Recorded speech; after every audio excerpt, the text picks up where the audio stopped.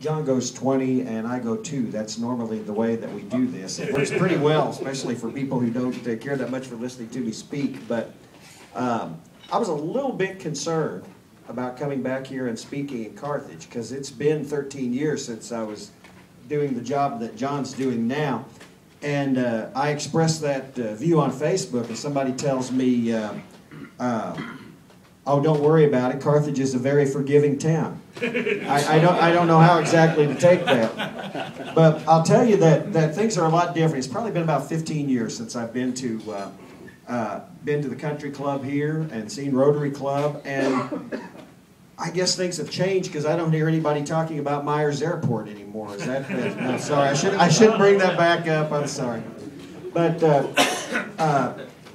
my part of the time, while John was out rescuing people and helping with that and working, I was covered up in my apartment waiting for the tornado to hit me. I heard the KZRG people say that the tornado had hit, that was touched down at 7th and Rangeline, which I believe later turned out as totally erroneous, but that was heading my way, and so I was taking cover. And in fact, I did not get out of my apartment for 2 days after that, because I knew I wouldn't be any help to anybody, and they said to keep off the street. That's what I did. And finally, the only reason I got out, I had a reporter from Newsweek magazine who wanted me to take her on a tour of some place. They had read some stuff that I had written on my blog and wanted me to take them out to East Middle School, where I teach, and which was hit by the tornado and destroyed. And I agreed to take her out there, and we went to Duquesne. And because Duquesne gets left out a lot when people are talking about what happened with the Joplin tornado, but that town was completely devastated by it. We went to Duquesne. We ended up having to park quite a ways away and walk. And when we went around the roundabout, we came to the first house on the right-hand side of the road. And there was a family, a husband, a wife, and 2 kids who were looking through what was left of their house and trying to find keepsakes. And they had just found a picture of the wife's sister who had died a few months before, and the picture was totally irreplaceable. And then while we were there, all of a sudden there was this little sound. Meow. And that cat had not been seen for 2 days either. And it was a totally happy moment. But as I found out so often while doing the research for this book, every happy moment is followed by something that was tragic, because a few seconds later, the little girl said, where's our other cat? I don't know if they ever found the other one or not. We went to my school, checked it out, and then the reporter wanted to see the apartments behind the 15th Street Walmart.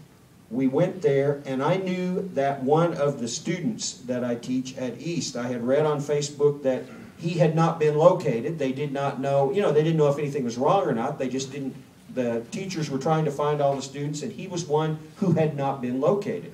So I thought, well, I'll kill 2 birds with 1 stone. I'll take her around, and I'll ask people if they've seen him. And I started asking, and you know how it is in apartment complexes. People did not know, they don't know who each other are a lot of times. They didn't know the kid. They apologized to him and said they didn't know. And finally, I come to this ground level apartment where an older man and his daughter are taking items out of the apartment. And I asked him about my student, and he said that he didn't know him, but that the apartment manager had said that they had everybody accounted for. And so I was feeling real good about it. And then, just out of nowhere, he says, but my son was killed in the tornado. And his son turned out to be Chris Lucas, the hero at Pizza Hut, who rescued all those people.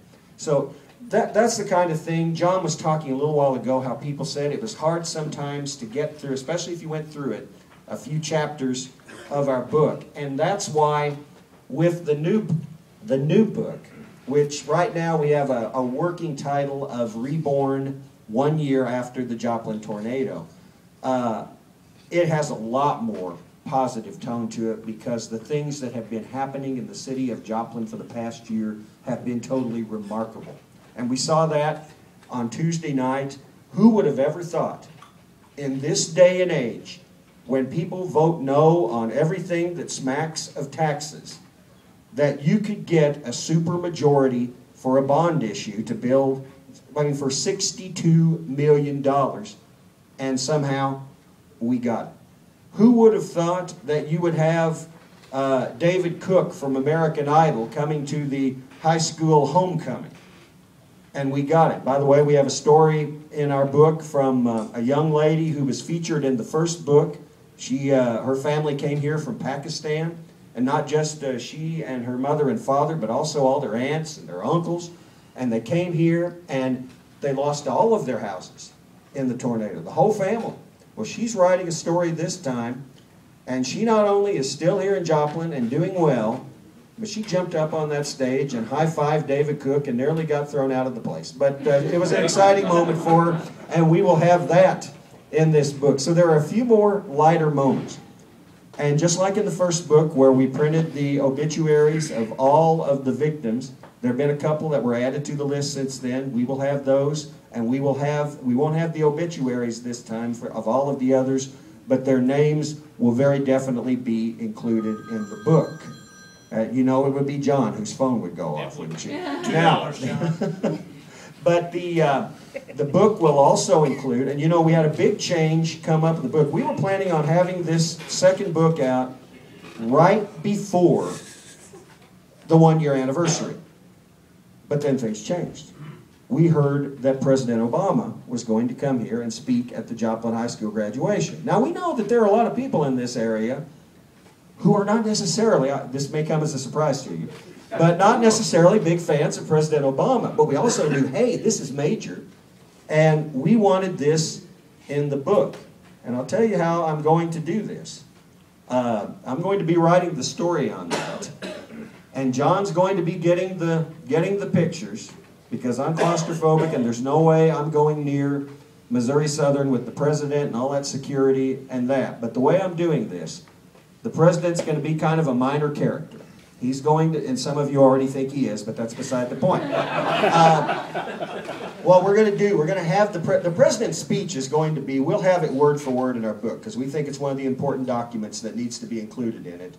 But I'm going to tell the story of the president's visit through the eyes of somebody who went through the tornado, a graduating senior, who was one of my students at East Middle, or excuse me, that was when I was still teaching at South Middle School a few years back, who lost her home in the tornado, and I'm going to tell her story going from the iconic Hope High School to that high school graduation and opening the door to her future.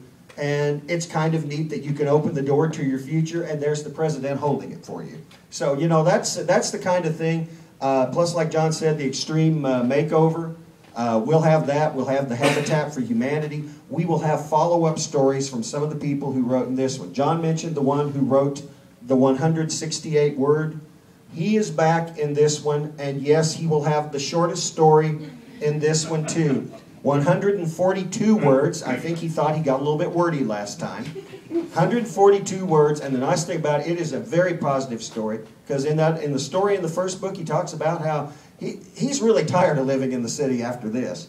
Well, because of that, he is now living out in the country, and I just got an invitation to his wedding, so that stuff is all in there. We're hoping by that time we might have a picture of the wedding included in the book too. So there will be tornado stories. We had so many of them that were sent to us after the book came out, the deadline for it. There are some really good ones. We have them. We're fortunate enough to have an introduction to the book, which is also extremely powerful, written by Joplin's fire chief, Mitch Randalls, who is featured in one of the stories in the first book. We're just pretty excited about this book. We keep on adding things because Jeff Wells, that John was talking about, he has written a story for this book about some of the things that John was talking about a few moments ago.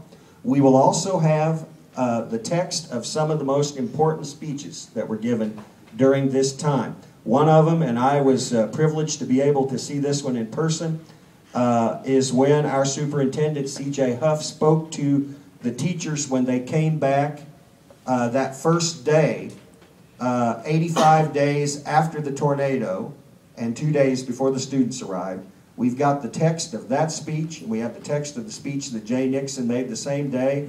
And just to show you I'm fair, you know, having these Obama and Jay Nixon speeches. We will also have the text of the speech Rush Limbaugh made on July 4th. For those of you who really want to read that, sorry, I let my feelings slip through there a little bit. But yeah, we're excited about this book, and I think I've probably carried on just a little bit too much. But it is extremely good to be back in Carthage and to see a lot of old friends. And thank you for having us here. Appreciate it.